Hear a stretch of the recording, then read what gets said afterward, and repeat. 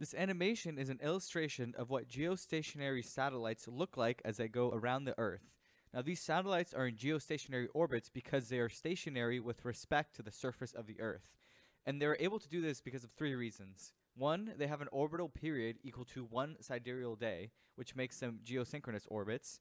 Two, they have an orbital inclination of 0 degrees, which means that they are always above the Earth's equator, which means their orbital plane is aligned with the Earth's equatorial plane, which also means they always have a latitude equal to 0 degrees. And three, their orbital eccentricity is 0, which makes them circular orbits. And these three things put together allow them to match the Earth's rotation rate and orientation, which means they're able to appear stationary from the surface of the Earth. And here are the ground tracks corresponding to the satellites in the animation, where they are all constantly hovering over the Earth's equator, so their ground tracks are just stationary points along this latitude equals 0 line.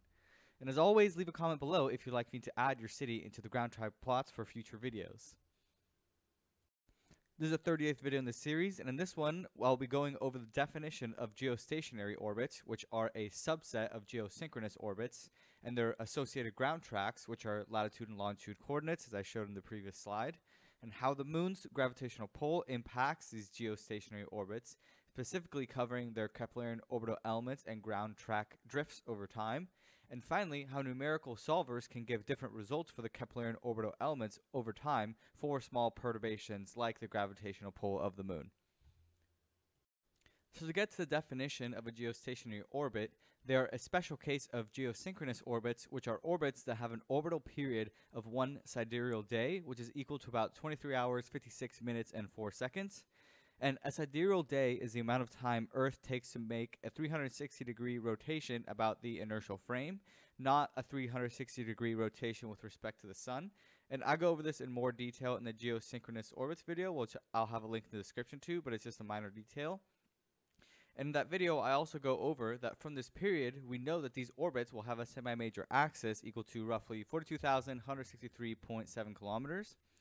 And geostationary orbits are a special case of geosynchronous orbits since they have an eccentricity equal to 0, meaning they are circular orbits, and they also have 0 inclination, meaning that they are equatorial, so they only go over the Earth's equator, which also means that for the ground tracks, they always have a latitude equal to 0.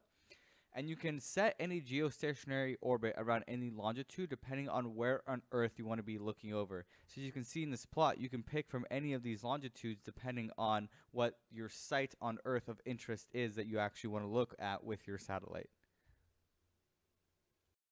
So these orbits only stay above a certain point on Earth exactly on the equator if you assume no orbital perturbations. Now, even though the perturbations on these orbits are small, we still need to consider them in order to accurately model these orbits. So the largest perturbation and what dominates the change in orbital elements is the gravitational pull due to our moon. So on the plot on the right, you can see the orbit of the moon, which is inclined quite a bit with respect to the surface of the Earth, and the gravitational pull from the moon is going to pull on the spacecraft here that is in the geostationary orbit. There's also solar radiation pressure acting on the spacecraft, but this is very small compared to the lunar gravity. And also, the non-spherical Earth perturbations on the geostationary orbits are very small, since the farther that you get away from Earth, the more it behaves like a point mass. So the fact, and going into J2, the fact that the Earth's equatorial radius is larger than its polar radius, which is where the J2 perturbation comes from, matters way less at this distance because Earth looks a lot more like a point mass when you're so far away. This is what the Keplerian orbital elements look like for a geostationary orbit with the perturbations due to the moon's gravitational pull, J2, and solar radiation pressure. But as I said before, these trends are mostly coming from the moon, and the other two perturbations have very minimal effects for this time frame.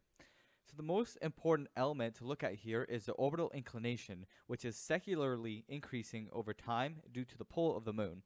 This matters for geostationary satellites because the farther the orbit gets from 0 inclination, the less geostationary it is. Thus, it's going to be oscillating around the equator instead of being constantly on it. And we can get a glimpse of why this is happening by looking at the moon's orbit in the Earth equatorial inertial frame, which is shown in this plot here. So the moon has an inclination that varies between roughly 18.3 and 28.6 degrees with respect to Earth's equator, which is obviously greater than 0. So the moon's pole influences the geostationary orbits, which have an inclination of 0 degrees, to increase over time.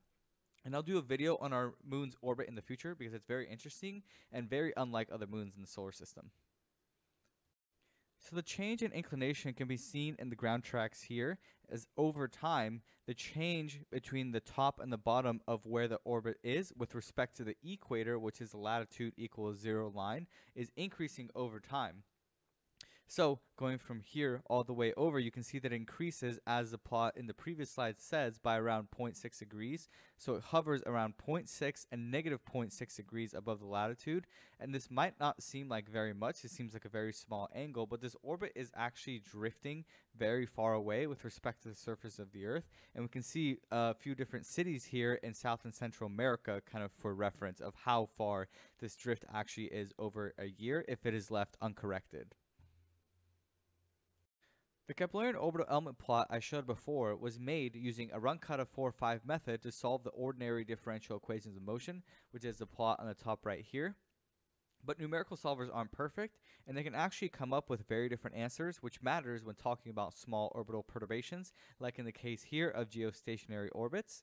So these three plots show the results of three different solvers integrating the same equations of motion, which include Earth gravity, lunar gravity, J2, and solar radiation pressure. And they mostly all agree on the elements except for the semi-major axis, which is related to the energy of the orbit. So as the semi-major axis increases, the energy of the orbit increases.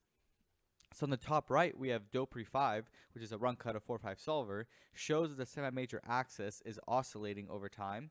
And on the bottom right, we have ZVOD, which shows the semi-major axis decreasing by roughly 175 kilometers. And on the bottom left, we have ELSODA, which shows the semi-major axis increasing by about 600 kilometers. And it's not really immediately obvious which, if any, of these solvers are the most accurate in modeling this specific differential equation.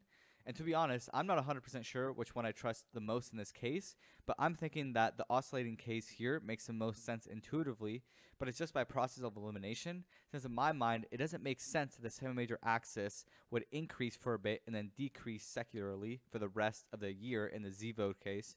And it also doesn't make sense to me that the semi-major axis would increase but at a slowing rate, so the rate of change of the semi-major axis is decreasing over time, which doesn't really make much sense to me because the geostationary orbit is circular and the moon's orbit is roughly circular, so it wouldn't make sense that it would be changing like that over time, at least in my mind. And so this gets into the concept of energy drift of numerical solvers or numerical integrators, which I'll be covering in more detail in the numerical methods with Python series. So that's pretty much it for this video. Be sure to hit like and subscribe if you liked the video to help me out with YouTube algorithm. And also let me know in the comments if there was anything that was confusing or anything else that you'd like me to go over about geostationary orbits. And for the next few videos, I'm going to kind of go in a different angle and make a fundamentals of orbital mechanics video series, because I feel like in this series, I haven't gone into depth at all in a lot of really important things to understand fundamentally about orbital mechanics. And these are a few examples of what those things are. One of the big things, or the first two are the really big things of why is an orbit even possible. So why is it important to have velocity that is tangent to your position vector? And also the Keplerian orbital elements. I've gone over them very briefly in a few different cases, so I want to go over them in a more formal and concrete way to give a better understanding of them. And these are just a few ideas. So again, let me know any questions or comments that you have in the comments section, and thank you for watching.